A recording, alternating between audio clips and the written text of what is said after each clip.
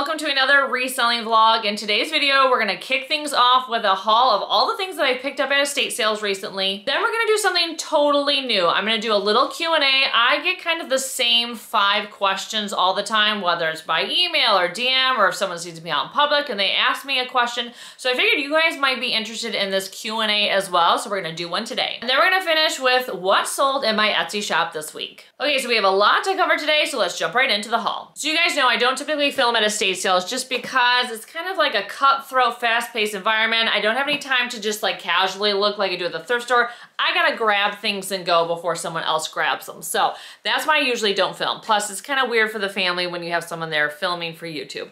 So I found this amazing, cool box in a estate sale marketplace near my house. It was half off day, so it was only $6. The reason I picked this up is because it kind of reminded me of tramp art, and tramp art is very valuable if you know what it is. This definitely gave that vibe to me based on the texturing of the wood. It is a jewelry box that is also a music box, and it's in really good shape actually. So I just thought it was a very cool piece. You don't have to use it for your jewelry. You can use it just as a decorative box on a shelf, but this will be available on Etsy. So I also found some really great embroideries or crewels. This one, oh, it's upside down. I thought it was adorable. Anytime I can find these for like under $5, then I'm definitely picking up. This was only $4, especially if they're framed and in good shape. And then this one was $5. And I thought it was really, really sweet. Now the message on this kind of makes me a little sad. It says, all the wealth of the world could not buy you a friend or pay you for the loss of one. I feel like they could have picked a different message than that. But you know, I still think it's a pretty piece nonetheless, and essentially true. Just, I don't know, it has like sad undertones to me. But I thought it was really pretty nonetheless, especially like the green colors, and I liked how they actually like wrote it out in embroidery. So anyways, I got it, it's $5. But after I brought it home and I kind of really read the saying, I was like, not as uplifting as I would have loved to have. But anyways, these will be available on Etsy. So I also picked up some Italian metal pieces. So any of these types of metal frames with the floral prints in them, if you watched my last video, you know that these are something that is popular. These ones are really old because you can just tell by the felt color and the hook on the back. So it ended up being $10 for the pair, which is frankly a little more than I would like to spend, but I thought they were really, really pretty. And I love the patina on them being metal and gold. So anyways, these will be available on Etsy as well. If they don't sell there, then they'll definitely sell my booth space, because any type of ornate frame that we put in our booth space, like my mom and I, anytime we pick them up, they immediately sell always. And so these are a good seller no matter where you put them, online or in your booth. You guys know I have a massive collection of vintage candles. So anytime I find vintage candles that are in great shape, I add to them. So these are kind of a fun pickup for me because they're super, super chunky. And I love them because they just are so different than your traditional size candle. And so when you're doing a candle set and you want a lot of variety in the way it looks, these are some of the pieces that really, you know, jazz it up a little bit. And these I picked up because a person always needs neutral candles, and these ones are not like a traditional taper size. They're just slightly smaller than a traditional taper, which is great because sometimes the vintage candle holders don't fit a traditional taper. They actually fit something that's a little bit smaller. And this saves me from having to shave down the bottom of the candle to put it in. It just fits nicely. So not super exciting in terms of the color, but for styling, these are great. And then these ones I thought were really cute. So I think these were $2, and then this whole bundle was $5. And speaking of stuff for styling, I am starting to sell clothes, and I've actually sold a few pieces in my booth space. So I got these really fun rattan hangers just as like a vibe, I guess, in my booth. So if I want to highlight a single piece and like showcase it on the end with a fun hanger, I got these. So they were $2 each. I just have never come across them before, so I just had to get them. It was definitely an impulse buy, but I thought for styling, it would be really cool to use them. So something I picked up for me is this adorable Russian nesting doll. Now you guys know, if you've watched my channel for a long time, I do collect Russian nesting dolls, and I also collect Kakeshi dolls. So those are the 2 types of dolls I collect. I love this one because she has a very like subtle, soft palette versus like the bright, poppy florals that you see in a lot of Russian nesting dolls. And I think she's quite older based on her face and her painting. So she was $10, which it's a little more than I'd like to spend, but I had never seen her before. And anytime I find something that's unusual, in terms of the things that I collect, and also the fact that she does have all 5 of her friends inside of her, so she's intact, I usually will be okay with spending a little bit more. So sorry, this will not be for sale, this will be for my collection. So speaking of clothes a moment ago, I did pick up 2 random clothing pieces. So I got this vintage sweatshirt with the red collar. It says Flightcraft, no idea what that means, no idea. If any of you guys know, let me know. But I thought it was really cute because it's actually like a more fitted tiny sweatshirt. And I thought it would look really cute with some high-waisted jeans. And it's in really good shape. For white, I mean, white stuff gets stained so easy. It has a little bit of like dirt here, but that looks like just like dust dirt versus like actual stainage. But it was only $1. So who cares? You know, if it ends up, you know, being whatever. You know, young people don't mind things that are gross and dirty and have wear. So I have been told. And so I got this for my boot space. I mean, I might try it on and see how it looks on me. I don't know. We'll see. I'm sure I'll put it on. My husband will be like, why are you wearing that old weird sweatshirt? But I don't know. This is what people do now. So I'm like, I'm hip too. I can do it. But this will probably go to my vintage booth. So a very random clothing pickup is this, I am assuming, like navy top. It says seahorse in it. Very well made. Has the star detail on the flap in the back. And, you know, the detail on the cuff. You know, Halloween is frankly just around the corner. As much as I don't want to think about fall and like the holidays and basically the year ending soon, because I feel like I just got into summer, I'm thinking about pieces for my booth that are kind of, that could be for a costume.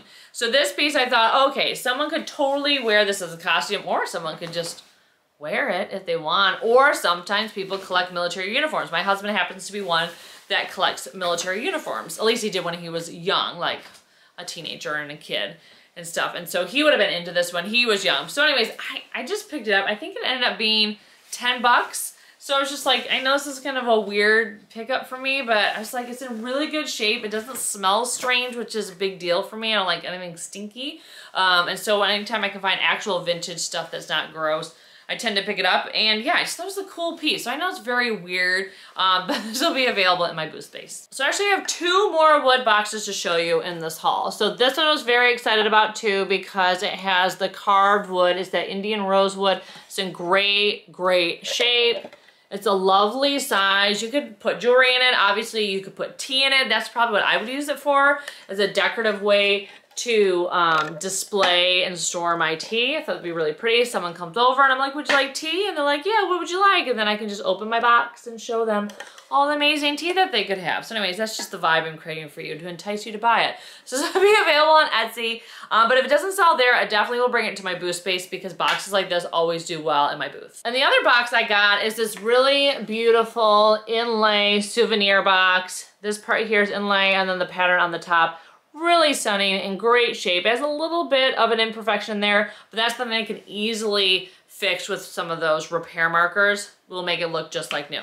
So this was only $5.99, so I was very excited about this find too. So I actually picked up some pillows on an estate sale, which I don't usually do, especially brown pillows, because you guys know I don't love the color brown, but these ones I thought were actually quite cute. They were $5 a piece.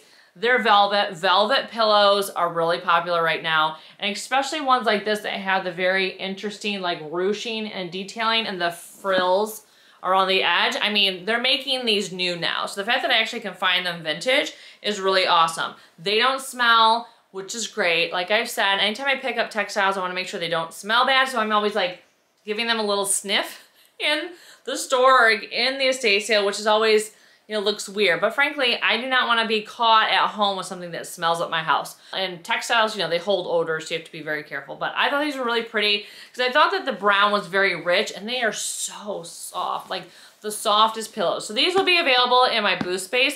Anytime I can find very cool vintage pillows, I usually take them to my booth, because that's where, you know, people can hold them, touch them, smell them if they want to before they buy them. So anyways, these will go to one of my booth spaces. So animal things, no matter what they are, seem to sell. I'm always surprised at how quickly cat stuff sells in my booth or online, especially cat artwork. Oh my goodness, like any piece of cat artwork I get sells really quickly. I feel like I need to start producing cat and bird art, because anytime I have any of those two things, they sell right away. So this picture, absolutely adorable. It's actually vintage when I looked it up. I thought it was really, really cute. This will probably go to my booth space. Now, if you guys want it just let me know. I can probably try to get it listed for you. But I plan to put this in my booth because these are one of those pieces that when you have them in your booth, it like draws people in because it's just something that they're just like, ooh, cat things. And then the cat lover will go in and want to buy it. So anyways, that's why I pick up sometimes these pieces, because cat stuff, animal stuff, not necessarily my favorite. Sometimes, especially cats. I'm not a huge cat person, but I know there are so many cat people out there. And so I want to make them happy and find things to buy in my booth. So anyways, this will probably go to my booth space. So the last items I have to show you before we go to the Q&A are very noisy. And that is these collections of bells. So they were $2 each and an estate sale. So they were Christmas ones. So they're technically all Christmassy ones, I guess, but I was gonna actually cut some of them off and put them on new string so that way a person can use them no matter when. Okay, so they're very, very loud. I love these ones because they were like a trumpet shape with the edge detail. And then there were these ones that I thought were really pretty. They had the really large circle at the top, but more plain. And then there's these ones that actually have like Christmas messaging on them. So brass bells, you guys know, sorry, I'm gonna set them in there. Brass bells, as you guys know, are a bestseller for me. I didn't know they were valuable until recently, and now anytime I pick them up, they sell very, very quickly, some to regular buyers, and then just people happen to find them in my shop. I'm surprised how many people need bells, frankly, brass bells, and how many people collect them. So if you can find them for like 10 and under, definitely pick them up. Even individual little bells can go for $18 a piece, plus shipping for some people, because I have a lot of reselling friends that actually sell individual, like little etched Indian brass bells for $18 plus shipping, which I'm just like, blew my mind when I realized that. So now I'm always looking for them. When I find them, I'm super excited. I usually put them in groupings and then they sell really quickly in my Etsy shop. So I don't put these in my booth space. One, the jingling is a bit annoying for other shoppers. And then two, they just sell so quickly on Etsy. I think because it's one of those very strong keyword search terms, which is like Indian brass bells or gold bells. You know, then the listings come up and people want to buy them. So anyways, anytime I can find them, I definitely pick them up. So if you are seeing them in your area, you should grab them too. Okay, so those are all the random finds that I got at estate sales and thrift stores this week. Next, we're gonna get into the Q&A. Okay, so welcome to the Q&A portion of the video. So I have 5 questions that I get asked all the time. The very first question I get asked, which is, how do I clean my brass? I get asked every day, whether it's a comment on a video or it's an actual direct message. I even get people sending me videos of them cleaning their brass and how they can't get the same shine as me, and everyone's very concerned with their brass and they just are just perplexed on how to clean it, which I didn't realize I was the expert on the internet that people go to for brass cleaning. So okay, so my brass cleaning technique I actually talked about in another vlog. I will link that down below so you can watch that video, but I'm gonna give you a few tips here again. So I use 2 products to clean my brass. I use a product called Bon Ami, which is a powdered cleanser. It's all natural, it's not very abrasive, but it is like abrasive enough to get off some of that very stubborn patina. It is extremely different to Barkeeper's Friend, so you cannot confuse the two. Even though their packaging is very similar, they both come into one of those shaker cans. Very different products. Barkeeper's Friend is not as natural and as non-toxic as Bon Ami. It's also extremely harsh, so do not use that. Do not use Barkeeper's Friend. It will scratch your brass. Now, some people may have luck with it, but I also have not had luck with it. And I have other people I know that have had their pieces scratch up with it. So I do not recommend that.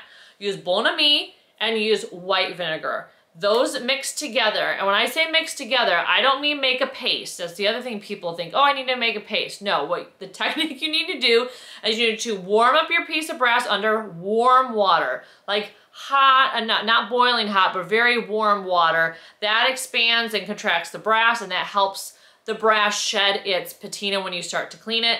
Then spray it or wipe it down with white vinegar. That in and of itself can actually be enough of a cleaner based on what it is. And then if you have stubborn patina that won't come off, or black marks on the brass, that's when you use the Bon Ami. You shake it on top. Do not make a paste first, shake it on top, and then you have to rub it with a rag, or if you have gloves. My rubber gloves that I use to clean things with have like very like grippy kind of textured section on the bottom part and on the fingers, and just that rubbing alone gets off a lot of the patina. So those are some of the things steps people forget. They forget to warm up the piece of brass. They forget to rub it with something textured. One thing that people try to use, toothbrushes. Do not use a toothbrush. A toothbrush will not remove the patina. It does not have enough force to actually strip the wear off the item. So that's all I can share with you. So hopefully that was helpful. So warm up the piece, then use white vinegar, then use the Bon Ami. Bon Ami is an American product. I'm sorry if you live outside the US, I'm not sure if you can get it. I link it in my Amazon storefront if you want to check out what it looks like. You usually can find it at grocery stores too. It's super cheap, non-toxic. That's what I use. So the next question I want to tackle is, how do I look stuff up when I'm out shopping to find out if it's worth anything? So on my phone, I have downloaded the Google app, and Google has a function that allows you to search for something on the internet by taking a picture. So that's how you do it. You have to use what's called Google Lens. That's found in the Google app. So basically you take a picture, and based off that picture, Google will then look up and try to find things that look exactly like your picture or similar enough to help give you an idea about how much something might be worth. So sometimes it's great. It will automatically identify something, and other times it's like total crap and you have to actually Google things. Like, let me see. Okay, so I have this in front of me. Like, okay, when I did a Google Lens on this, it pulled this up right away. But if it didn't, I would have said like heart-shaped, iridescent, paperweight, artist signed, and then something may have like come up and describe the colors, etc. So that's like, I either will actually type in a search term if it doesn't find anything, or I take a picture. So taking a picture first always works well. Now, if you do take a picture out and about, you want to make sure the item that you're photographing is kind of alone, if you can, by itself, that nothing else is going to compete with it. You don't want to take a picture like with these things because they all look exactly the same. You want to make sure that there's enough contrast. So usually what I do is if I'm at the thrift store, I'll move things aside on a shelf and then I'll take a picture of the item somewhat alone on the shelf, or I'll even set it on the ground in front because, you know, the flooring is usually plain and then the item will, you know, show up compared to the floor or the backdrop that it's photographed against. The other thing is to make sure that you are taking a picture at an angle that makes sense for Google to find. I mean, if you're taking it like this, obviously it doesn't know what it is. You need to make sure you have the heart and the angle in it. So that's the other thing you need to do, is make sure that you're photographing the piece like with the painting in front, not like this or like this. You know, sometimes I see people do some crazy stuff at the thrift store, like, what is this, Google? And it's just like, you don't even have the item in frame. And there's stuff everywhere. It's not gonna find it that way. So anyways, that's how I find stuff, is I either type in a search term that describes it, or I will look it up using Google Lens. So the next question I'm gonna answer is great for anyone who wants to become a reseller. So I have a lot of people that watch my videos and other people who do reselling and think, oh my gosh, I wanna become a reseller. It seems amazing. And then they think, okay, great, I'm gonna do it. What should I buy? What should I buy to resell? And so people ask me that all the time. They will message me and say, what should I be buying to resell? And I'm like, oh my gosh, this is a very involved question. It's very layered. It depends on a million things. But usually what I tell people when they're first starting out is make sure you're buying things that you know are probably going to sell. And the only way you know that is by watching other resellers like me, people on YouTube, people on Instagram, what they're buying and what they're selling them for. You want to start out your business on a very successful footing. And the only way you can do that is to make sure that you are kind of using a similar strategy as people that are actually making money in the industry. So once you get a few successful sales under your belt, then you can start thinking about the items that you want to pick up and taking a little bit more risk because you've made a little bit of money. Rather than going out and buying anything you can find for a good deal and trying to sell it, start with stuff that you know is going to sell by doing all your research, and then you can start to incorporate into your strategy those things that are really interesting to you or things you want to take a risk on. Okay, so my camera just died in the middle of answering that question. So we were talking about what do you buy when you're first starting out, and there's one more thing I want to add because I recommended that you make sure you're following people that are actually, you know, making sales and having success in reselling. When you follow those people, you also want to make sure that you have a mix of people that are kind of similar to you and where they source. So like for me, I follow Pacific Northwest thrifters and resellers because I want to keep a tabs on what's selling in our specific market. If you're from overseas, you want to make sure that you are following people that are selling and sourcing in your actual country, not just like US based resellers, because the stuff that we're picking up is different. It may not sell for you over there. You may not even find it. So anyways, it's a little bit more nuanced than just follow anyone on the internet who's making money. You want to make sure you're following people that are selling things that you can actually get your hands onto. So that's the other piece of this that's very important. So the next question I get asked all the time is, why am I only selling on Etsy? Why am I not selling on a platform like eBay? And that's because I'm just lazy, frankly. I just don't have time to, devote to another platform. Now, I have thought about trying one of those cross-listing type of tools where you just, you create accounts on all the selling platforms, you list it once and then just cross promotes, and then it will sell where it sells. That's something I want to look into doing, but that requires me to sit down and create an eBay account, a Mercari account, a Poshmark, well, I have a Poshmark account, but all the different accounts.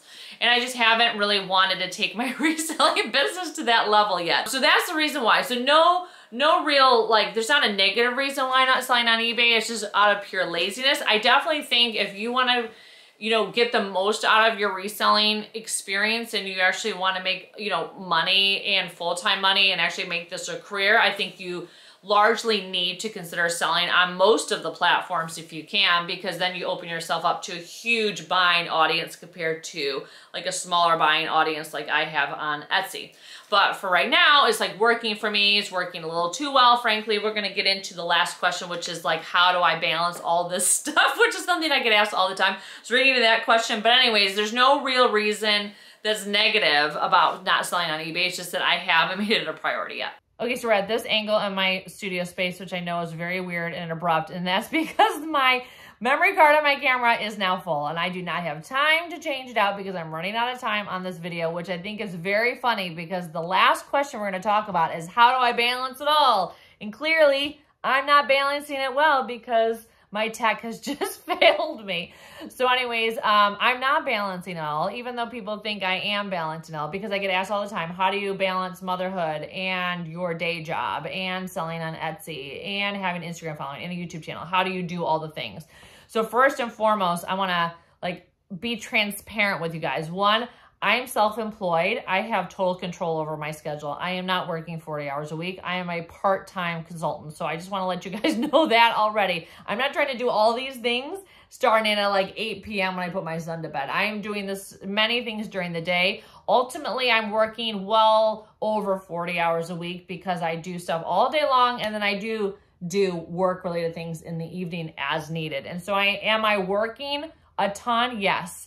But my day job is not 40 hours a week. So I just want to set the stage right there. So if anyone thinks wow, she worked 40 hours and do all these things. I don't work 40 hours at my day job as a consultant. That's very part-time. And then I fill the rest of my time up with all the stuff that I'm doing, like the YouTube and the Etsy and Instagram, etc. So another thing that helps in terms of balancing work and motherhood is that my son has always been in some form of care, whether he's had a nanny or daycare. And so that has been very important and critical to me being able to obviously maintain a career. And so that's one thing. If you're a mom at home and you're trying to do all these things and your kids are home with you, I mean, I don't know how you could possibly do it. I know people do, but my kid is just mom, snacks, mom. And so there's no way I can do what I need to do with him being in the house.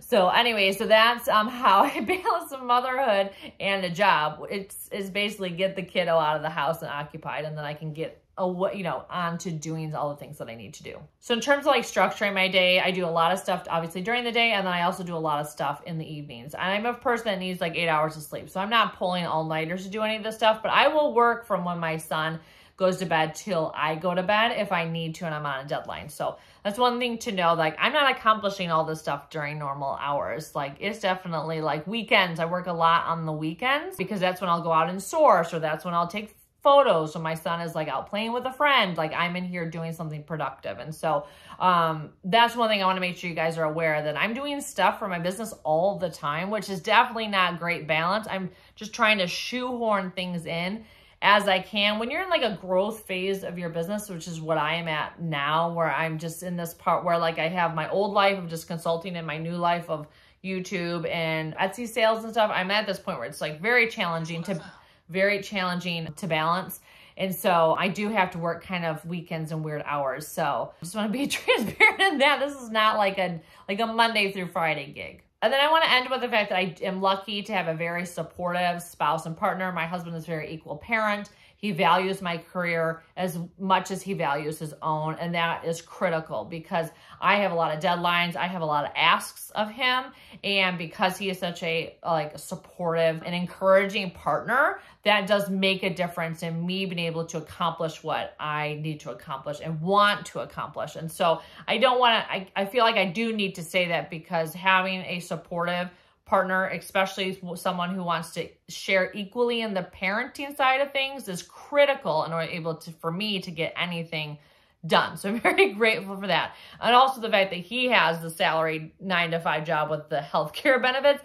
I don't have to be responsible for that. I can do the more flexible things, which I'm very grateful for. So that's how I don't balance it all. So hopefully that gives you some insight into how I'm structuring my life, and that in fact it is chaotic and it probably is not as glamorous or as balanced as it may look on the internet. I don't know. I mean, I guess if I get asked this question all the time, people think I have my shit together, but surprise, I'm like every other person on the internet who is just basically drowning in to-do list items and barely making it through. But anyways, the career and stuff that I have created for myself, while very stressful, has been really fun.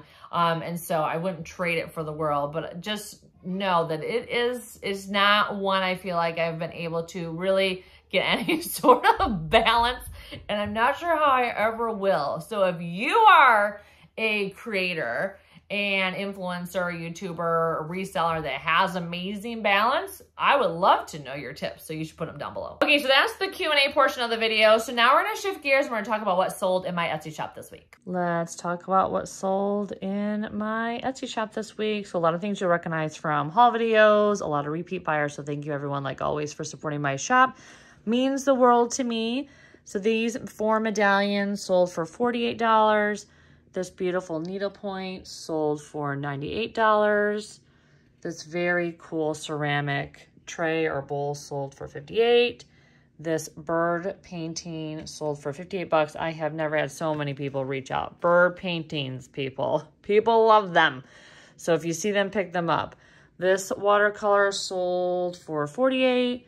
This set of brass dogs sold for $89. This teeny tiny Navajo vase I've had for ages finally sold for $38. This beautiful copper tray sold, I want to say, for $58. I can't remember, and I forgot to write it down on my helpful sheet. So I'll pop it on the screen. This beautiful frame, another thing people messaged me about a lot after it sold. That frame sold for $148. This beautiful jar that you can use for your utensils sold for $78. This curio cabinet, this little guy, these are a really good, valuable seller. So if you find them, the vintage ones, pick them up. This sold for $89.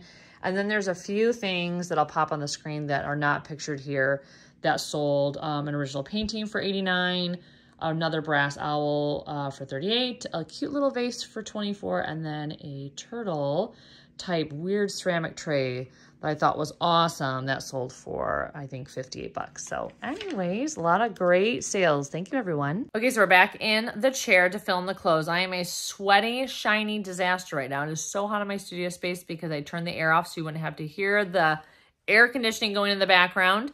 Thank you so much for watching today's vlog. I'm sorry it was just so all over the place with angles and tech failures and just batteries dying. It just is what it is, which I think is funny because I was talking about how I balance it all, and very clearly from this video you can tell my life is chaos and I'm not balancing it very well. But anyways, if you liked the Q&A portion of this vlog, you'll have to let me know and maybe I can do another one. And if you have any questions, like, put them down below and then I can save them for another video coming up. If you're looking for more thrifting and decorating content between my haul videos here on YouTube, make sure you check me out on Instagram and TikTok. Thank you so much for watching. I can't wait to see you in my next video. Take care.